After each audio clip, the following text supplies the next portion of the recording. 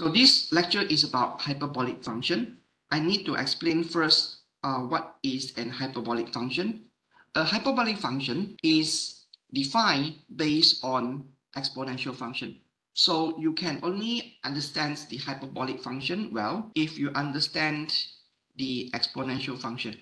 And in order to understand exponential function well, you have to know what is the natural log. And the exponential function is understood to be the inverse of the natural log. So let us talk about something which is a bit more general, which we call an even and odd function. So if you have a function, general function, you can make a odd function or even function out of a function of f. So for example, if you define a function that is, say, I call this, say, for example, g, which is made up of the sum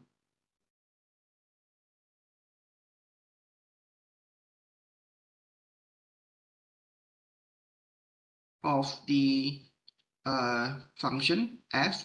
One function is f of x, another is f of negative f. So you sum up f of x and f of negative x and divided by 2. What you get is a new function g. And you find that if you replace g by negative g, the function of g remains the same after you permute the x with negative x. So the conclusion is that the g function that is constructed by the sum of the f and f of minus x divided by 2, you get a even function. Likewise, you can have another function which is made up of the difference between the x and negative x. You would also be able to find a new function where the new function h that is defined as such is equals to the negative of h of negative x. So you can try to do this. You permute the f in the f by negative x, then the h function is a odd function. So that is how you can obtain the odd function and the even function if you are given some generic function of f. So now let us try to look at a function that is the exponential function exp x, or sometimes we just simply write as the natural number e raised to the power of x. And then the function of f of negative x is just e of negative x. So you can combine these two to form a new function that is the even function. Say, for example, power e power x minus e power minus x. You will divide it by 2. You find that this is an odd function. And we call this odd function that is made up of exponential of e and exponential of minus e, a name called sinhx. So the name of this function is called the sinhx, and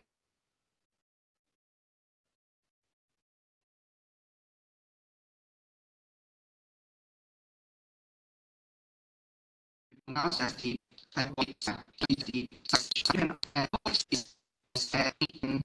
that is also formed from the exponent.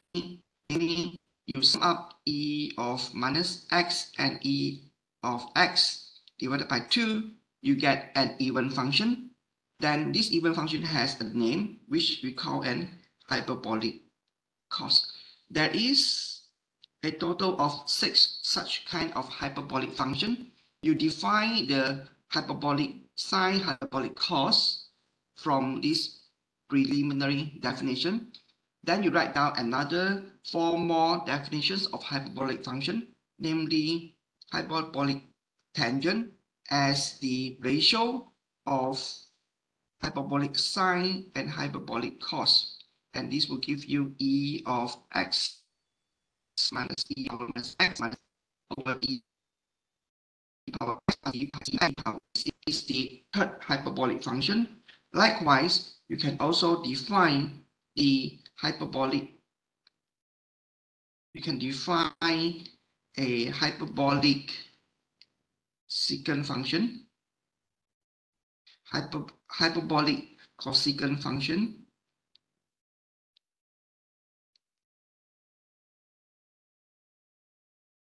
hyperbolic cosecant function.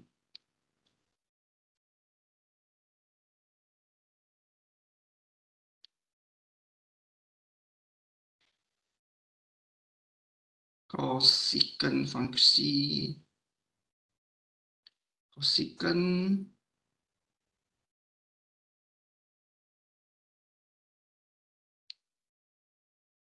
I'm sorry that my pen always gets stuck. So you have cosecant function h of x. Sometimes you write this as just c as h x. Then you also have what you call an cotangent h, which is the hyperbolic cotangent. This is the 1 over hyperbolic cos h.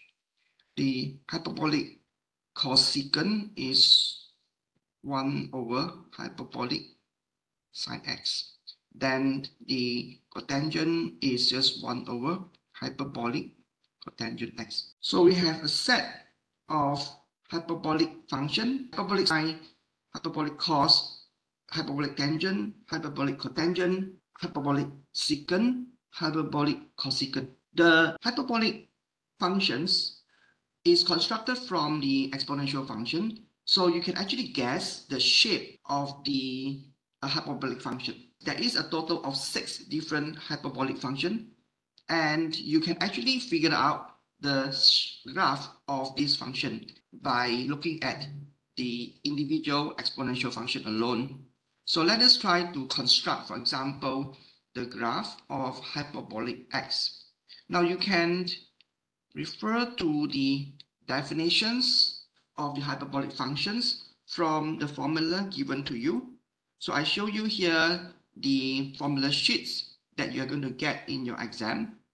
And should try to look at these tables and the formula sheet as often as possible, because you're going to see and use it in the exam hall. Do you have a definition for the hyperbolic function here? Not here. I think the hyperbolic functions definition is not given in the formula sheets. So you have to remember the of the hyperbolic function yourself. The hyperbolic sine is an odd function, hyperbolic cos is an even function. The other 4 hyperbolic functions are defined in a very similar manner as you define the trigonometric function of cos, sine, tangent, cotangent, secant, and cosecant. The function of exponents is like this. So this is the graph of the exponential function. Reflections of this point about the y-axis, and this point will be reflected to here. So you can do the same thing for other points along the exponential function. Then you get this curve that is like this. So this will be the function of e power minus x. The hyperbolic cos is the sum of ex plus e minus x. If you take the hyperbolic sine, the graph is just the difference between this graph and this graph. If you look at this point, when x is equal to 0, the difference between e power x and e power minus x will give you 0. As you go to x, then the exponential function will become dominant, whereas the e power minus x will become less dominant. When x is very, very large, the function of hyperbolic sine will behave like the exponential function. And then the same thing will happen to the hyperbolic sine when x is becoming minus infinity. The hyperbolic sine function will be dominated by the e power minus x term. Graph of negative e power minus x is a graph that is the negative of the green color thing. Okay, so this is minus e power minus x. The graph has to go through this center point, and it will follow the trend of e power x and also power the graph of e power minus x in this direction. So you combine this trend and this trend, go through here, then the shape of the hyperbolic sign will then become like this. It will be just a graph that is going through the center of 0, and you follow this. So this is the shape of the hyperbolic sign of x. And this is just the shape of the graph like shown on the figure 7.3. That's how you can construct the hyperbolic sine curve. You can try to see if you can construct the graph of hyperbolic cos by looking at, again, the graph of the exponential function, e power x and e power minus x. And we are going to sum up the e power x and e power minus x divided by 2. And you find that when x equals to 0, hyperbolic cos is half times 1 plus 1. So the graph would be then going through 1. So the graph would cut through this point, and you follow this trend like this or like this. So we put everything together, then you expect the hyperbolic curve of cos will be like this, and the exact graph is behaving like this. Okay, so this is how you can construct the hyperbolic cos from the behaviors of exponential function and exponential of minus x. Same thing could also be seen for the hyperbolic tangent and the hyperbolic cotangent. So you can construct the hyperbolic tangent graph, and it's looking like this. You can actually see the trend of hyperbolic tangent quite easily. Let's see how you can predict the behaviors of a hyperbolic tangent. So what you have to do here is that to look at the limit of x when it goes to positive infinity. When it goes to positive infinity, then this term will become drop out, and the hyperbolic tangent term will be dominated by exponential term. If you look at this one, then you would see this is behaving like e power x over e power x. Then it will become like 1. Likewise, in the limit, when x is going to be minus infinity, then the hyperbolic tangent will be dominated by the e power minus x term, and downstairs will be dominated by e power minus x term. Then this will become like minus 1. So from this trend, it is understood that the hyperbolic tangent function will tend to positive 1 when x goes to infinity. This is what I meant. And the hyperbolic tangent will go to minus 1 when x goes to infinity. And then you also look at the hyperbolic tangent at 0. The hyperbolic at 0 would just be equals to e power 0 minus e power 0. And this is e0 plus e0. And what you get is just a 0. It goes to this point when x equals to 0. And the function will tend to 1 when x goes to infinity. So it's like this. And then the function will tend to minus 1 when x goes to minus infinity. So this is the shape of the hyperbolic tangent. And you should remember the shape of the hyperbolic tangent. It's actually easily deduced from the definitions of the hyperbolic tangent function. So this is the shape of the hyperbolic tangent that is shown in table 7.5.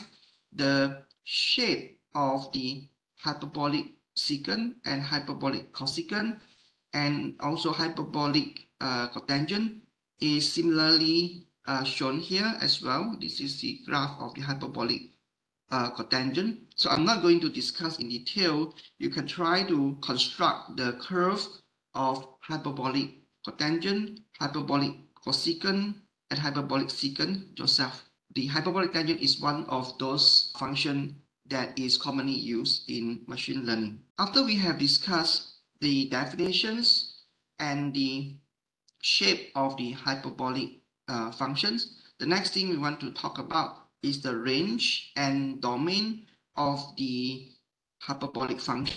By looking at the graph of the hyperbolic sign, you can easily realize what is the range and domain of it. The range and domain of the hyperbolic sign is from minus infinity to positive infinity. For the hyperbolic cos, the domain of the hyperbolic cos is from minus infinity to positive infinity because it's defined for all range of x. And then for hyperbolic cos, the range is beginning from 1 to infinity.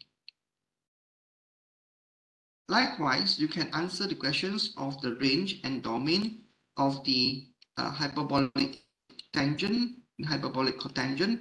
For example, for hyperbolic tangent, the domain of it is from minus infinity to positive infinity. And then the range of the hyperbolic tangent is from minus 1 to 1, but the endpoint is not included. Whereas for hyperbolic cotangent, the range and domain is such that the domain is from minus infinity to positive infinity, but the x equals to 0 is not included in the domain of hyperbolic cotangent. And the range of the hyperbolic cotangent is from minus 1 to minus infinity, where the endpoint are not included, union with the range from 1 to infinity, where 1 is not included. So this range for hyperbolic cotangent can be seen from the graph here. Okay, so you can try to deduce also the range and domain of the hyperbolic secant. For example, the hyperbolic secant domain is obviously from minus infinity to positive infinity. For the hyperbolic cosecant, the domain is from minus infinity to positive infinity, but x0 is not included in domain. For the range of the hyperbolic secant, it is going from, well, the range for hyperbolic secant is from 0 to 1, and 0 is not included in the range of hyperbolic secant. For cosecant, the range is from minus infinity to positive infinity, but the point of y equals to 0 is not included in the range of the hyperbolic cosecant. So that is the basic properties of the hyperbolic function, its definition, its graph, and its range and domain. So after we have discussed the basic properties of the hyperbolic function, then we go to the next bit, which is the identity of the hyperbolic function. The identity of the hyperbolic function is shown in table 7.5. Its shape, well, its identity is very, very similar to the identity of the corresponding trigonometric function. So the right-hand side here are the set of identity, which we have already discussed many, many times. Then the hyperbolic function obeys a similar set of identity. If you can remember all the identities of the trigonometric function, you can easily write down the corresponding identity for the hyperbolic function by remembering that whenever you see n square in the cos, then the hyperbolic cos become the same. And if you look at the identity for the trigonometric function, when you see the square in the trigonometric function, then you replace a minus sign in the corresponding hyperbolic sign. So for tangent square, because the tangent square comprises of a sine square, therefore when you see a tangent square in the trigonometric function, you replace in the hyperbolic versions with a minus sign. So maybe I should show you an examples of how you can remember the identity for the hyperbolic function. For example, let us look at this. There is a total of a few identities, but I'm not going to show you how this identity. You can just write down the identity in table 6 if you have this set of identity for the trigonometric function. For example, the most common identity we have for trigonometry is this. So there is a corresponding set of identity for the hypergeometry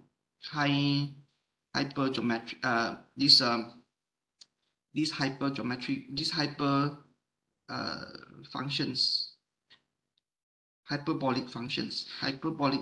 I write this as hyperbolic function. So the corresponding terms or identity for the hyperbolic function that corresponds to this is this. Whenever you see a cos square, then there's no change in the sign of the corresponding square term in the hyperbolic cos.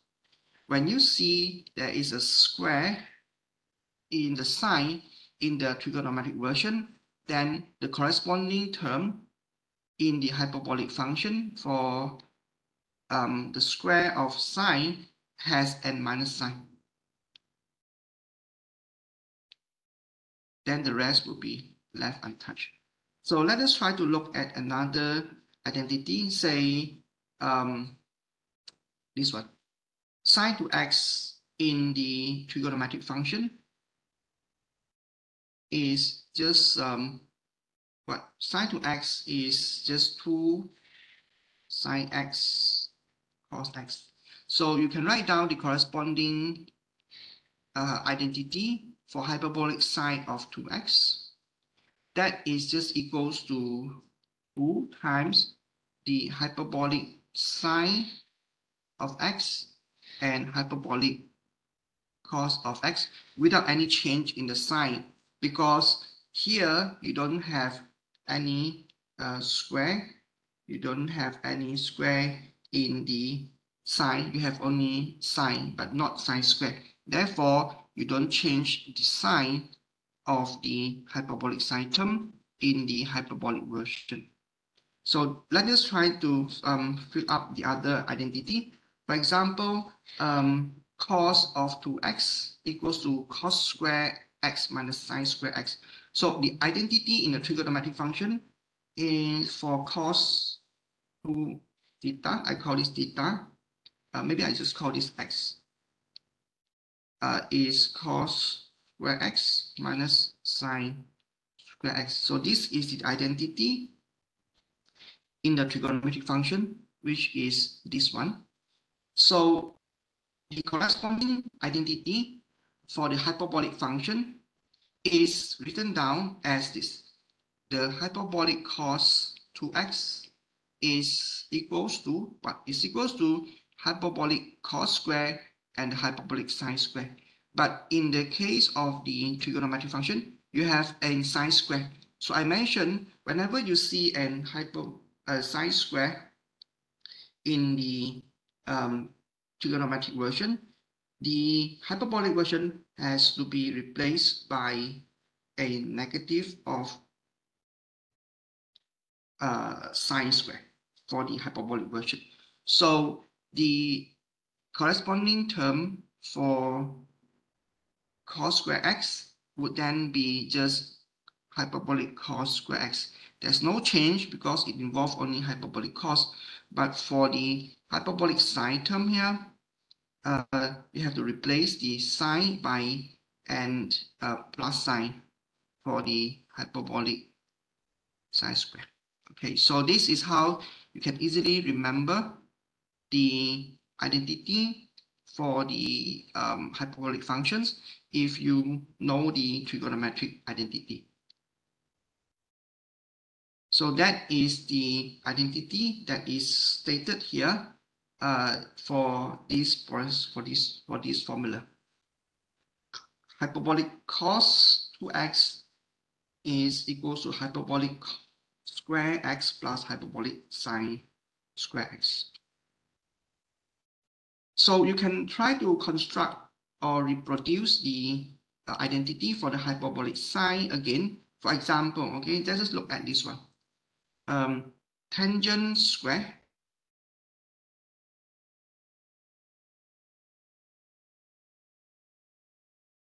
is tangent square x is equals to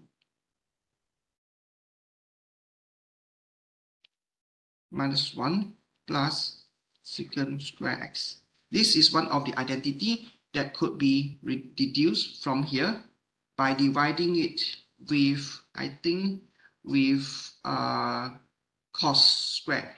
So when you divide this identity if you divide this identity by cos square theta, you will arrive at this very simple identity for the trigonometric function. So let us try to write down the corresponding identity for the hyperbolic function.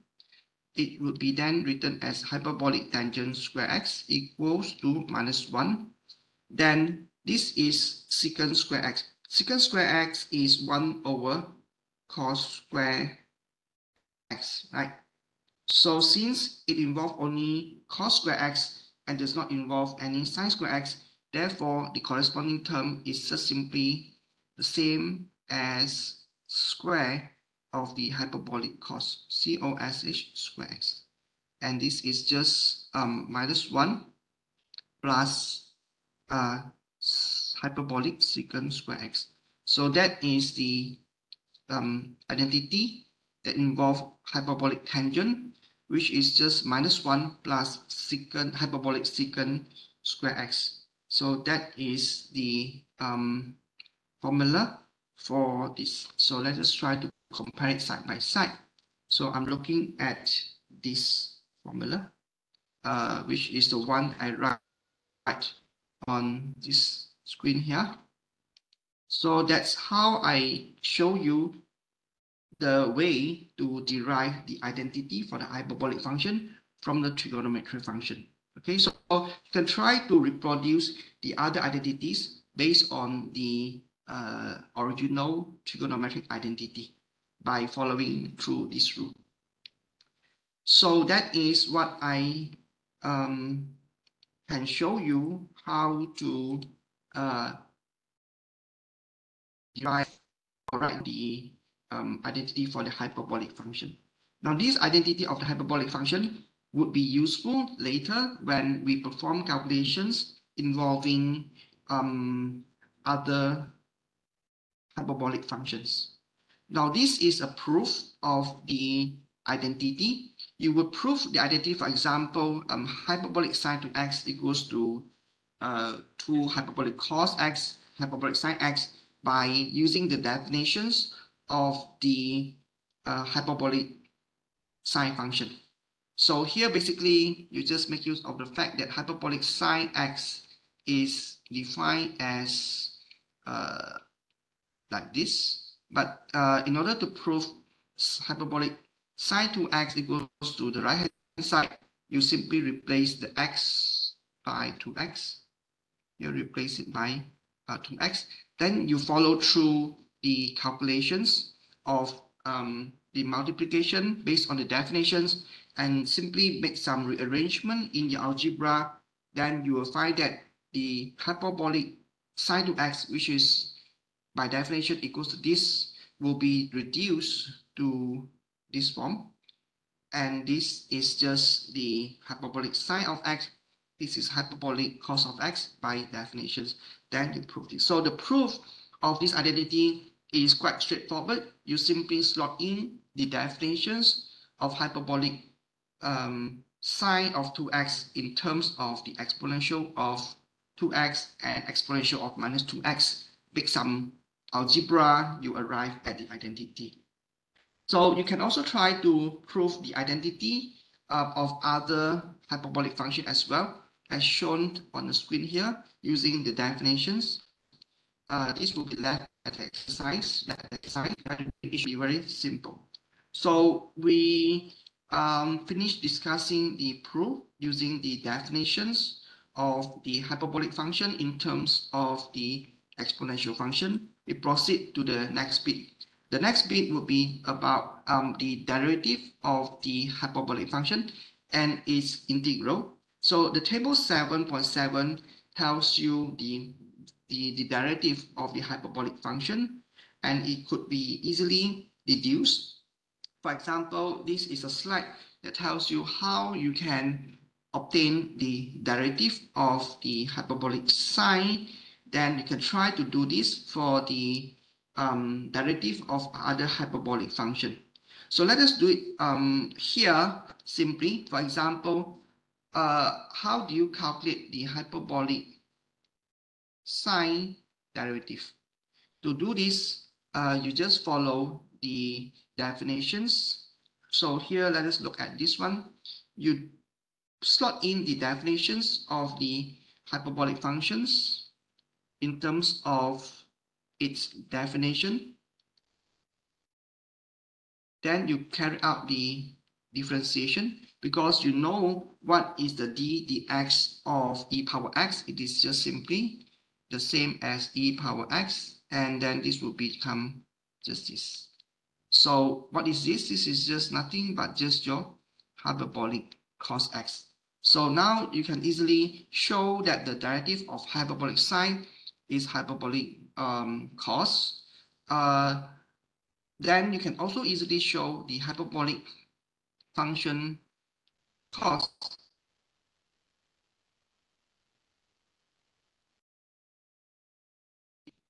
is d of e minus 1.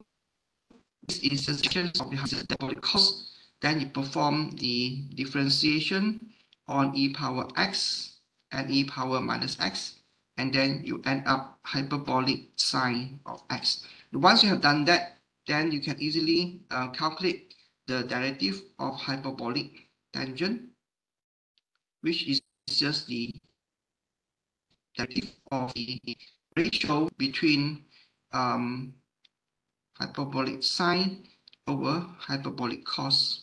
I think this is the definition of the characterization by using the quotient rule for derivative. Then you carry out these calculations. You should be arriving at the formula that is the derivative of the hyperbolic tangent function. So the derivative of the hyperbolic tangent, hyperbolic cos can all be derived in this similar manner. Maybe you can try to take a look at the formula sheets to see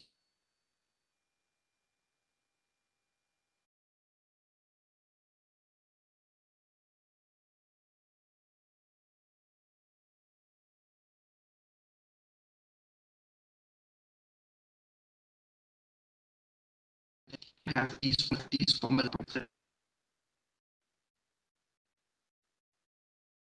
Formula rolling out have only the value of the function or the given from the hyperbolic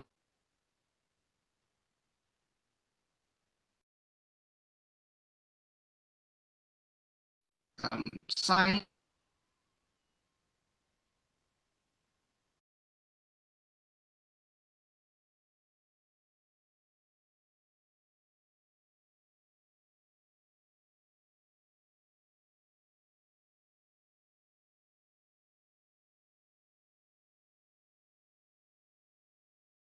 you already have the value of the hyperbolic function. The slide that is shown on the screen here is just to generalize the result of the derivative of the hyperbolic sine function to a hyperbolic sine function of u. So you just apply the chain rule. then you can arrive at this more general formula for the derivative of the hyperbolic sine of an function u. So this is quite straightforward. So I'm not going to discuss this in detail. Just to conclude, we have mentioned what is the definitions of the hyperbolic function. That the hyperbolic function are constructed basically using the ingredients of exponential function and exponential of minus x function. Then we discussed the graph, how you can construct the graph of this hyperbolic function, the range and domain of it. Then we also discuss how to obtain the derivative of the hyperbolic functions, specifically the hyperbolic function of sine and hyperbolic function of cos, how you obtain its derivative. It can be derived using the definitions of the hyperbolic function. Then you can generalize the derivative functions, the derivative of the hyperbolic function to the function of u. These are the examples which you could easily go through yourself by referring to the formula that has been discussed earlier on. So that's all for this morning lecture. I'll see you tonight, and we'll continue to discuss the inverse hyperbolic function. Okay.